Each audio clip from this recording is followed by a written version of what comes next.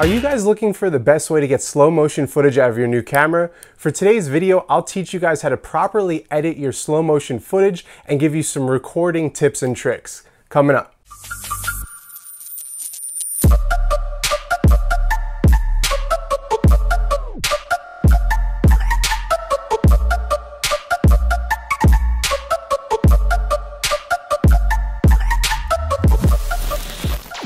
Yo, what's going on guys? My name is Jason Anthony, and for those of you who don't know me, I'm a full-time content creator, and on this channel I like to teach you guys how to step up your content creating skills. So if you guys haven't saw, I did come up with an A7 III video setting guide, and that'll be linked right up here. And I did receive a comment on that asking, why doesn't my slow motion footage look slow motion when I'm doing playback? And I want to make this video because when I was first editing on a Sony camera, I would expect the same thing. A lot of you guys who come from Nikon or Canon, when you record slow motion footage, there's a chance that it's going to be in-body slow-mo. The answer on the new Sony is that is not the case. Now, at any point, if you guys want to skip ahead, I'll have some timestamps below, and what that'll do is show you my helpful tips, how I edit in slow-mo, and any post-processing and editing from there. So if you guys want to skip ahead, jump around, feel free to click below. Now, on the new Sony cameras, there is a S&Q feature which does slow motion and time lapses. However, I'm not the biggest fan because there's no way to change the megabits per second recording limit with that feature. So yes, you can get in-body slow motion by using that dial, but it's not going to be the highest quality footage as if you were to use my video settings guide with 120 FPS at 100 megabits per second. That's going to give you the sharpest looking image. So before we get to editing the slow motion footage and how to properly slow it down, I want to give you guys some tips and tricks that I use when I'm filming with the camera.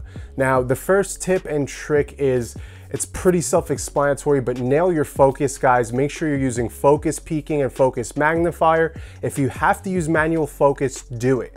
Sometimes for video, I don't trust the autofocus features on the Sony cameras. If there's low light or something moving that I have to track really well, I'll put it in manual focus with the peaking and making sure my focus is on point.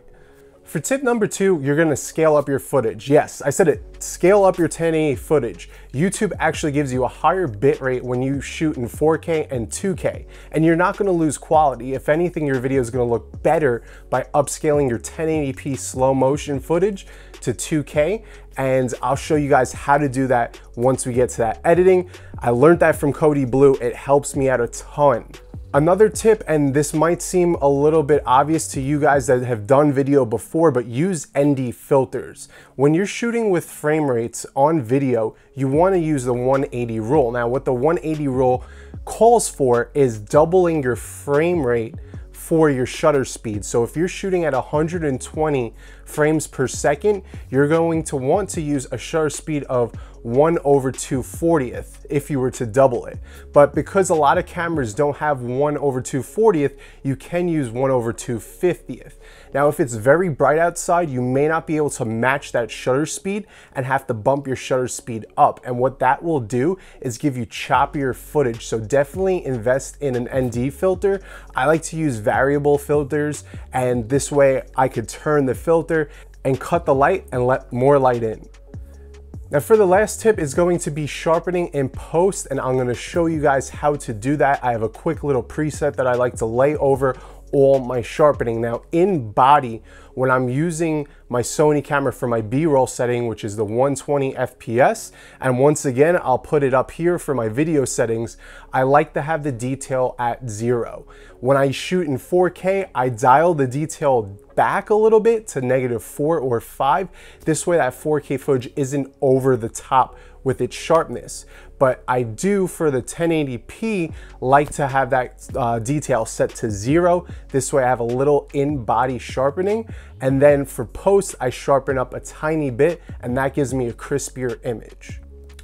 So with no further ado, let's get into Adobe Premiere, and I'll show you guys how to modify your footage to match a 24 frames per second timeline, giving you that buttery smooth slow motion, and then a couple post-processing tips like sharpening and the upscaling and setting up your sequence. Let's go ahead and do that. All right guys, so we're in Adobe Premiere and I have a couple clips here. One was from a promotional video I did with a push-in at 120. Then I have myself pulling out my camera out of the backpack. And then I have a 60 frames per second clip of my drone. So I wanted to show you guys that there's different ways to do this using different frame rates. So for the first thing, what we want to do is set up the sequence properly. So we're going to go to File, New, Sequence, and I like using the 1080p DLSR 24. Click on Settings, and now right here is where you would upscale to 2K or 4K. Just type in the proper dimensions. Now for the sake of the video, I'm just going to do it in standard 1080p. So we'll click OK. So now that we have our clips, and one thing you guys have seen, you said it in the comments, why isn't my footage looking slow motion? Because we didn't record it in body. We're showing 120 frames per second live. So what we want to do is match a 24 frames per second timeline, and all we need to do is click on the clip, right click, and then go to modify. Now what you can do is if you have a bunch of B-roll shot at 120 or 60 or any different frame rates, hit shift, click on the top one, select them all, then right click or hit control, go to modify, and now we're going to interpret the footage. It says right here, if you select one of the tracks, it'll show you whether it's 60 FPS, 120. What we want to do is click on assume this frame rate and type in 24. Now instantly you see this goes down, drag it out, and now it's going to be in slow motion. So that's how you properly adjust your slow motion. Now what sometimes people will do is have the clip in the timeline, right click it, go to speed duration, and then slow it down from here, but that's not the proper way. It won't look as crispy. So we have this footage right here. Let's drag all the clips on. Okay, so now we have our slow motion push in, and you can always adjust the size. If you're shooting it in 4K, 2K, you could always go to effect controls, hit the scale, and change how much you want to go in and out of your footage. Okay, so now what we're going to do is some post-processing sharpening. So what you want to do is click on this tab right here for new item, go to adjustment layer, make sure your timestamp matches, so you could either have it at 24 or 23976. And then we're just going to drag that on top of our clip. So now all the editing we're going to be doing is going to be on the adjustment layer. Let me make this clear, guys. Color grade, change your effects, do absolutely everything to your video before you sharpen. This is the absolute last thing you're going to want to do. So make sure your adjustment layer is highlighted, click on effects, and now we're going to type in unsharp mask. Drag unsharp mask on top of your footage. Now, what some people will do is click on the color tab, and then in the creative, sharpen from here. I like to use unsharp mask. So we're gonna click on effect controls, and now here is the sharpening and everything right here. And now for a quick preset, we're just gonna do 120. We're gonna have a radius of 1.9. And then for your threshold, go down and just bump it up a tiny notch or two. And this is also from Cody Blue. Cody, if you're watching this, hopefully we could collab someday. All right, so let's render this out real quick. Just hitting I and O for in and out points, and then we're gonna hit enter to render. Hopefully this is fast. Okay, so we're rendered out. All right guys, so we just finished rendering. I zoomed in a little bit so you guys could see the difference between the footage with the sharpening and unsharpening. Let's pay attention to the battery grip. So that's with it off and that's with it on. Notice how everything gets a little brighter. The edges seem a little bit crispier. That's what we want. That's some good slow motion. And now you could chop up this footage however it is you would like. Now, if you want to drag that onto this, we can go ahead and hold down Option, click on adjustment layer, pull it over, let go of your mouse, and then let go of Option if you're using a Mac. And now we copy the same exact settings to here. All right, so we're done rendering this footage. Let's play it through. Nice and slow.